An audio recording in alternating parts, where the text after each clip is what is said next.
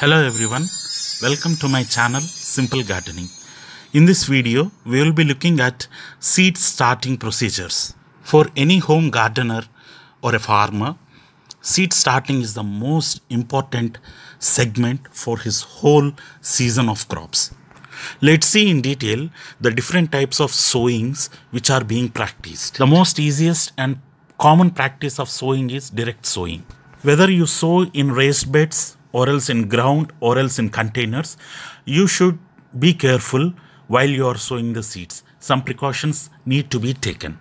Direct sowing can be done for big seeds like cucumbers, beans, sunflower, okra, etc. As the size of the seed is big, it is not required to start seed in a small container and later transplant it. While sowing, we have to remember that the depth of the seed should not be buried not more than 2 times the size of the seed. For example, you are sowing bean seeds and the size of the seed is like 1/4 of an inch, and you should not bury it not more than 1/2 inch.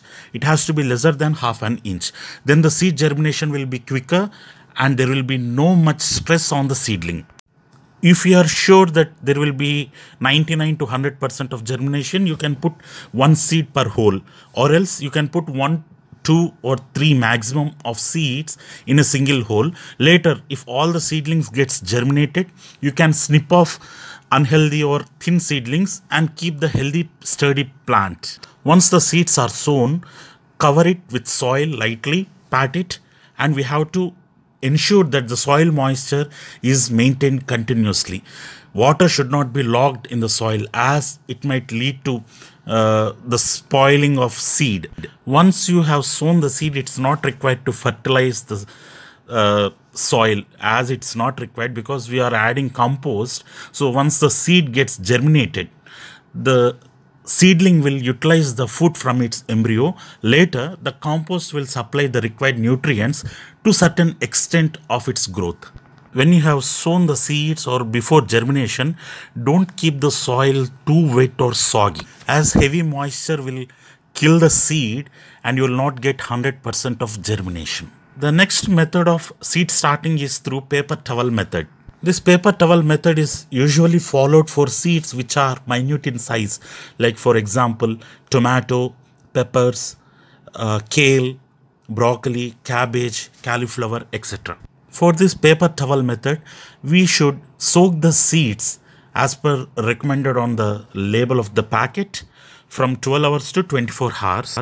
If the seeds are soaked for more than the prescribed time, there are chances of seed mortality. For this paper towel method, we need a paper napkin or a paper cloth and a Ziploc bag along with the soaked seeds.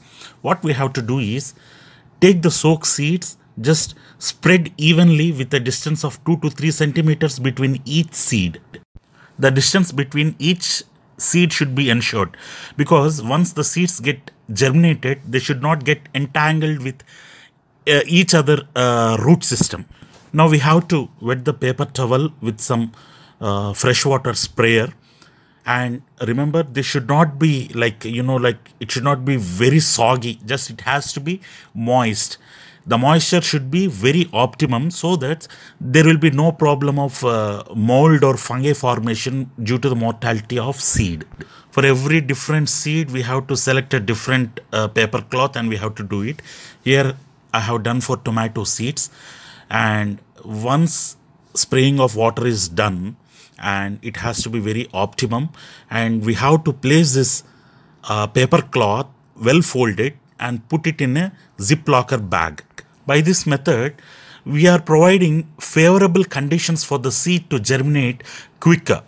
If you are living in cold regions, then place a Ziplocker bag on your refrigerator so it maintains the required heat of 85 degrees Fahrenheit. Or else, if you live in a tropical region, then place this bag in some cool place so that the seeds will get germinated as soon as possible. Once the seeds are germinated and root is formed, we have to transfer those seedlings into a pot or else a seedling tray. Another method of sowing is through peat pellets. These pellets are made from compressed cocoa peat or sphagnum peat moss. Usually when we add water, this gets expanded by absorbing the water, and then we can sow the seeds, and later once they get into size, and we can later transplant it directly into the soil without removing the peat bag. I prefer to grow tomato seedlings in these peat bags or peat pellets. It's very easy. Once the seedling attains maybe a 5-inch or 6-inch of height, I'll directly transplant the bag into the soil. As this is biodegradable, we need not worry about the decomposition. Here I am sowing 2 or 3 seeds of tomato, and we need to ensure that the seeds are covered slightly, and once these are germinated, we can directly transplant into our garden or else container, but we have to ensure that these has to be continuously moist. So what I'm doing is I have placed a plate and have put these bags into that, and I'll be continuously filling it with water. Though we submerge these pellet bags in water, there will be no problem of waterlogging because the coco peat will absorb the water as much as it requires. Now let us see how to prepare seed starting mix. Seed starting mix is one of the most important factor for a better germination and a better seedling health. The seed starter mix I used here is 80% of coco peat and 20% of vermiculite. I did not use any compost or else any garden soil or red soil because there might be a chance of contamination with fungi or viruses. Now let us see the important factor called pot sanitation.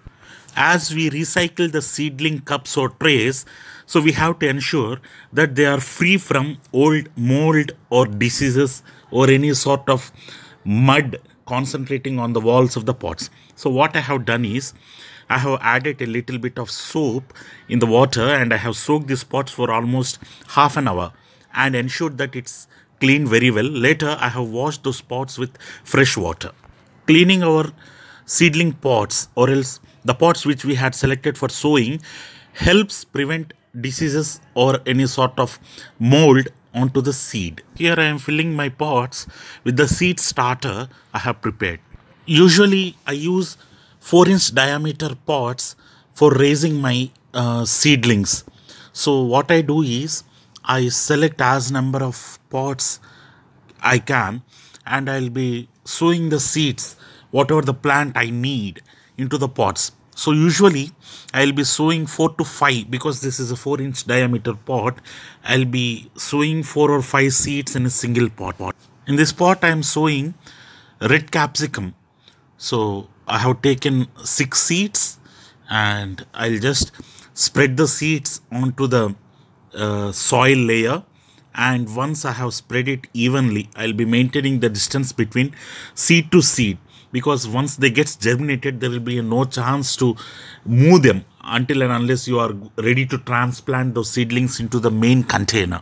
Any type of vegetable seed can be used for germination in the size of cups. These are easy, they are versatile, and it gives more space for the seedling to grow before transplantation. If you are preferring big sized seeds for transplantation, you can prefer these cups. Once you sow the seed, cover the seed with a thin layer of seed starter. Pat the soil and ensure correct optimum moisture is being maintained till the germination as well as till the transplantation of the seedling. Gardeners usually place these containers in a plate and fill the plate with water. So from the drain holes, the soil will absorb the moisture. You can do it either wise. Either you can irrigate it through the top or else you can fill the tray with water. Once the sowing is done, always remember to label the pot. Otherwise, we'll be forgetting what seeds we have sown in that particular pot. So I'll just write a date on the like the seed which has been planted and the variety which I had sown in that cup. You can even sow the seeds in seedling trays. There are different types with different depths, different sizes of seedling trays. These are also very versatile. Here what I am showing is a 1-inch depth seedling tray. I had sown brinjal, eggplant green variety in this tray. Sowing procedure is as same as I have shown in my previous slides. Just fill the tray with seed starter mix, place 2 to 3 seeds per cavity, and place, if you want to moisten this, before moistening we need to cover the seed with little bit of seed starter. The seeds should not be exposed to sunlight or else bright light. So we need to cover it with little bit of starter mix and press it gently. And if you want to irrigate, as I have said earlier, either place it in a tray, fill it with water, or else spray with a sprayer bottle from the top. It keeps the seedling tray, it keeps the seed moist and helps in germination. If you are not a well expert in growing seeds, then there is the option of purchasing seedlings from nursery. Here for us, the summer season is over and the rains had commenced. So in order to start a bit earlier, I decided to buy a few seedlings from my local nursery. So I had purchased tomatoes and chilies. These seedlings are almost 4 to 5 week old. Usually the local nursery guys, they grow in 1 inch depth seedling trays and they feed the plant very well. So the seedlings, though they are lanky and thin, the stem is very hardy and they are ready to transplant. However, I don't want to transplant in my main containers right now. So what I'm going to do is, I'll be transplanting these into seed containers, and once they attain the age of 8 weeks, then I'll be transplanting it into my bigger containers. Purchasing seedlings from nursery saves some time. However, I'll be sowing my seeds within a week, and now I'll be showing you how I'm transplanting these tomato plants into a 4-inch diameter seed cup.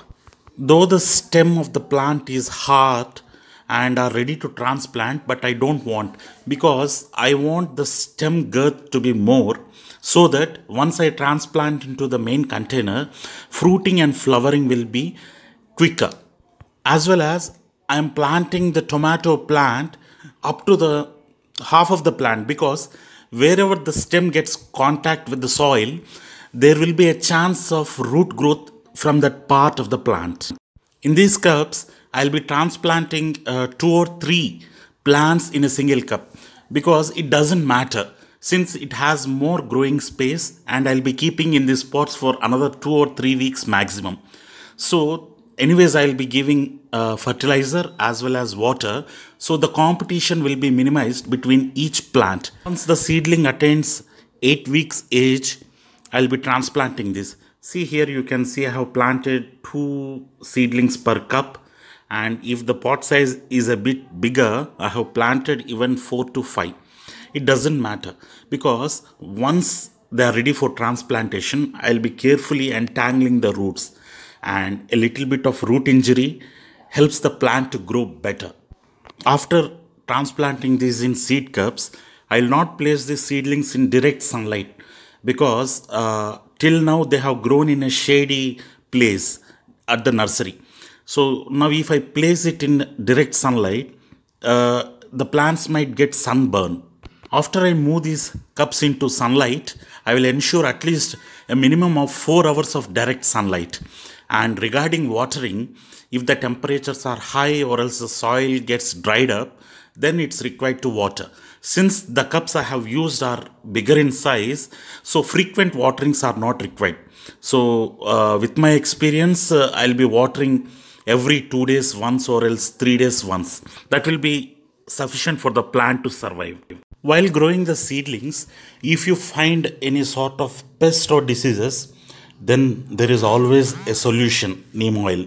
Just spray it once a week or else twice a week, depending upon the pest infestation. Then your seedlings will be protected, and within a period of 6 to 8 weeks, they will be ready to transplant. Now let us see how to feed the seedlings. For feeding my seedlings, I either use seaweed kelp, seaweed extract, or else fish fertilizer. Now I am using kelp solution. This is very beneficial for the plants to grow, and it improves the root development as well as the seedling growth. And basically this solution contains macronutrients of nitrogen, phosphorus, potassium, as well as it contains all the micronutrients also. But while you are using for younger seedlings, I'm using only half concentrated solution. Means the recommended dosage for per liter of water is 5 ml. But I'm taking this fertilizer 5 ml and adding it in 2 liters of water. So I am making the concentration half. Since this feeding solution is diluted more than it's recommended, so it doesn't harm the plants. However, they supply the nutrients required for the young seedlings at this stage. And it's not required to give once in a week. See, for example, if I had fed my plants today, then after 10 or 14 days, I'll be again feeding this. Or else if the seedlings, by the time if they are ready for transplantation, then I'll be directly transplanting it into the main container. As I said, the seedlings are 5 weeks old. I will ensure to keep these in pots for another 2.5 to 3 weeks. By the time the seedlings will be completely developed and will be ready for transplantation. So if you are a new gardener and if you want to try your luck with starting your seeds, then go ahead, follow these procedures, or else you can purchase your seedlings from local nursery. So friends, that's it for today. Thanks for watching this video, and please don't forget to subscribe my channel as well as like, share, comment to my video. Thanks for watching. Have a nice day.